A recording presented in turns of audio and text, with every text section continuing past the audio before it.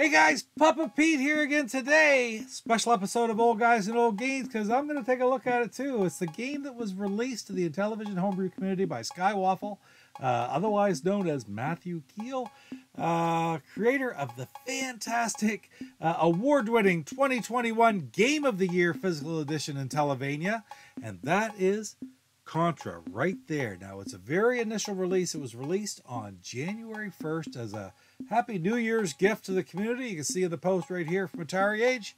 And also, like I say, from the creator of Intellivania. Intellivania, of course, one of the most infamous and most fantastic recent homebrews made for the system. It's available still from Intellivision Revolution. The ROM is available from Intellivision Collector. You should check that out. And it's even kind of neat because you can get t-shirts. You can get t-shirts now on TeePublic from Intellivision, Intellivision Revolution, all the different things. Take a look here. But anyway, let's get back to the point at hand, and that is on January 1st this year, Skywaffle, Matthew Keel, released the initial offering, his initial creation of stage 1 of a Contra clone, a Contra port for the Intellivision. And you know, there would have been a day when I would have thought it's impossible to put something like this over onto the Intellivision, but not anymore, because, I mean, look at what Intellivania did, right? Look at the things that they're doing.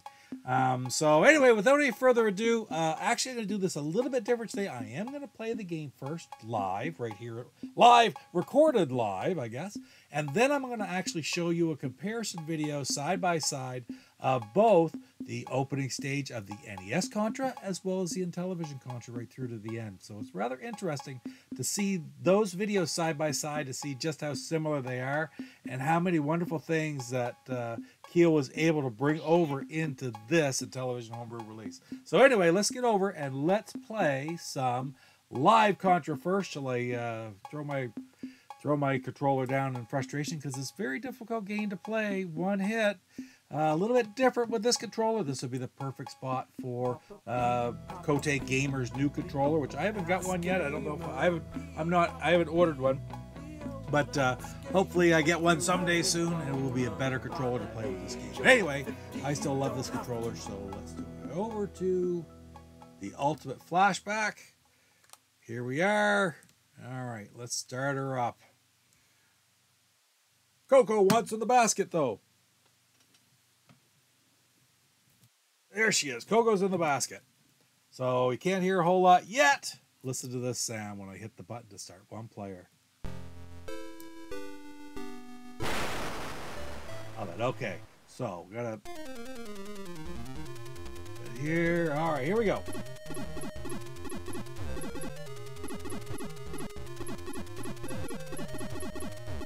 Oh, I think I missed my machine gun right off the get-go, so that's not a very good way to start.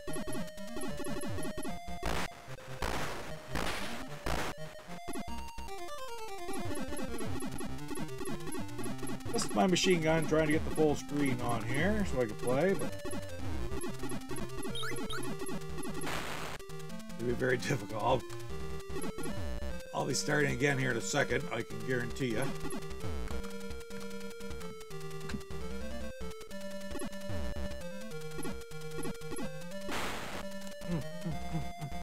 Very difficult. All right, good. Now we can start it. I can see the full screen. We'll see how we go. We'll just play through one or two game run-throughs of this, see if I can get into a little ways. Then we'll go to the actual video where I have gone through the whole thing, but it's not something I'm going to be able to do every time, I'll tell you that. It's very, very difficult gameplay. Early rendition, right? It's going to be tweaked. So that's fine.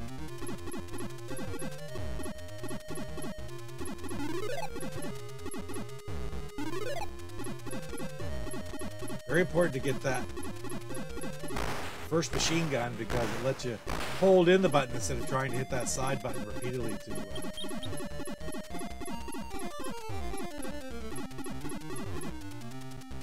Alright, here we go.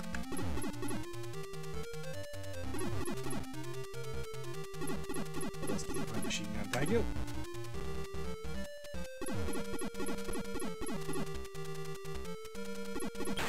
Oh, it jumped up on me, the bugger. I have to hit the one button at a time. But get rid of him. Get down. Okay. And we'll get the spread gun.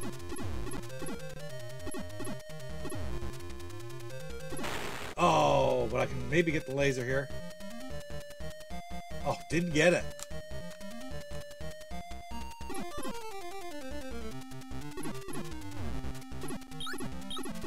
Oh, see, that's the problem. It's just a little bit hard on the disc there, trying to get down. We'll try it one more time, and then we'll go into the side-by-side video, and I'll show you exactly what this whole game is all about and how it compares with the original NES Contra. Not the original, yes, the arcade is probably the original. But, you know what I mean? This is modeled after the NES Classic. That's a good start.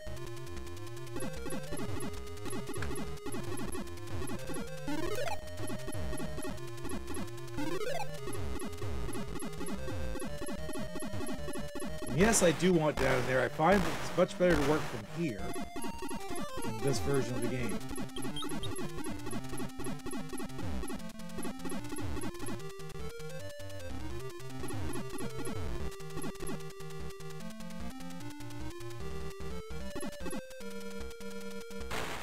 No, so much for that. That was a good idea.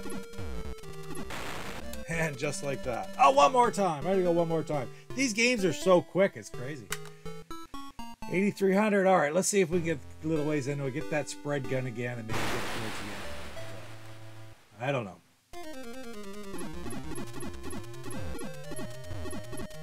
Ooh, almost got hit right there. We got the machine gun.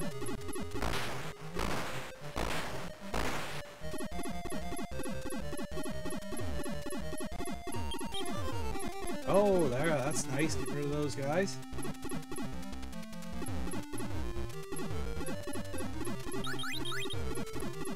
Stay down.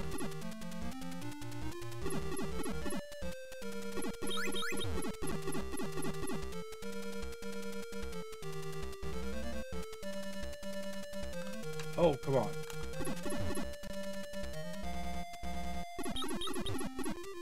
Okay, we're going to try to get the spread gun.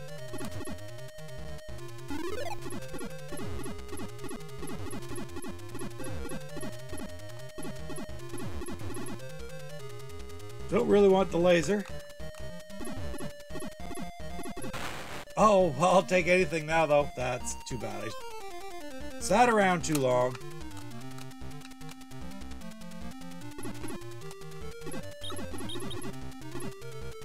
All right. Oh, you bugger. Just like that, took me right out. It's a very difficult game. So let's take a look at this and you'll see the entire stage 1 for both the NES version and the Intellivision version. So here we go.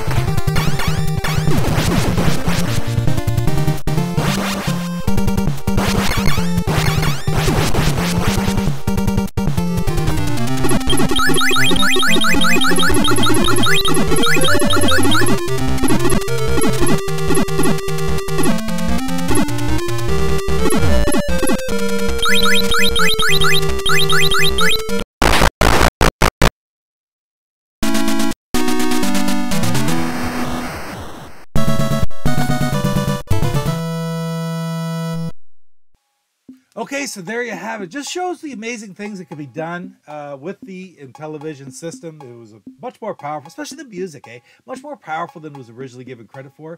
The graphic limitations are very real, but people worked their way around that. Like the character didn't look as good, and that's fine, you know, the limitation there. But the music and the sounds are wonderful. The gameplay is not too bad. Just needs to be tweaked to make it not quite so hard. It's not as fluid as the NES version, but I tell you, it could be a lot worse. I'll tell you that for sure. Anyway, guys, thanks a lot for spending a little bit of time with me today looking at this fantastic, hopefully upcoming homebrew release, or maybe it'll only ever be a little toy to be played with, a little teaser for the whole community, which is okay too, because it's just great to see people working at games like this. Anyway, guys, don't forget to hit like, comment, subscribe, and we will see you in the next episode of Old Guys and Old Games. You take care. Papa Pete, the old ass gamer. Papa Pete, the old ass gamer. If you haven't grown up by the age of Hello, 50, I am Michael Hayes from Midnight Blue International. I am the author of the Bump and Jump Level Editor, along with Fubar, A Better Mousetrap, and many other Intellivision games and ROM hacks. You are watching Papa Pete, the old guy gamer.